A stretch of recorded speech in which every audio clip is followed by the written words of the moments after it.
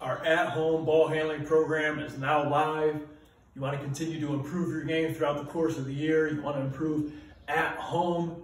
Listen, a basketball, a little bit of space, and a plan, a direction for where to go and how to improve. We got you covered with that part of our program. Every single video demonstrated by me, every drill broken down by me, the purpose, not just the drill, but the skills behind it, broken down by me with our 4-week at-home ball handling program. When it comes to handling the basketball, we really talk about 5 different progressions that we try to make as an athlete. And it all starts with having a great stance. This is a foundational piece to any type of athlete because without a great base, it's very difficult to move efficiently, be explosive, be athletic out of it. So with this at-home ball handling program, because we don't have a ton of space, maybe you're in the basement, garage, driveway, whatever that might look like, maybe in the living room, okay? We'll talk a lot about having a great base. And a lot of that great base talks about being on the balls of our feet, having our angles of our feet pointing forward instead of out to our sides. That helps us be a little more bouncy. We'll talk about the angles of our shins, allowing us to be able to change direction. There's so many little tidbits that we break down with our stance. And on top of our stance, it also involves moving our feet. How do we be more efficient, even in a small amount of space, working on creating space, separation, being strong with the balls. There's still a lot of footwork involved, even though this is more of a stationary program.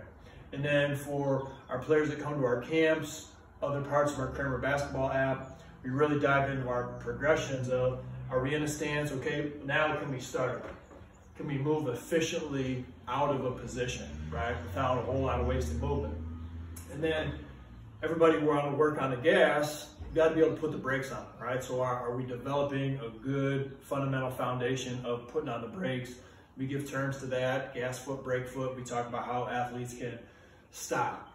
Once you've established a great base, ability to start, stop, we gotta learn how to change direction, right? Basketball's full of these small little change of directions. We even get into some of that with our at-home ball handling program. So that one's huge. And then the last one is putting it into a game situation, practicing against bodies, right? Bones over cones, so to speak. And that's where you really get to try some of these things that we're working on in our at-home ball handling program, in one-on-one, in 3-on-3, in 5-on-5, in practice, in that summer basketball camp or that clinic where you come to me and we get to play some 1-on-1 or some 3-on-3 or some 2-on-2, and you put those things into place and try them out. So these are our 5 progressions for ball handling movement. And we're really going to dig into our stance in our at-home ball handling program. And then we're going to touch on these 3 right here. So hit the link, Kramer Basketball app. It's 4 weeks. You get access for 10. If you have any questions, let me know. You can't help but get better if you're doing this consistently throughout our entire program. Let's go.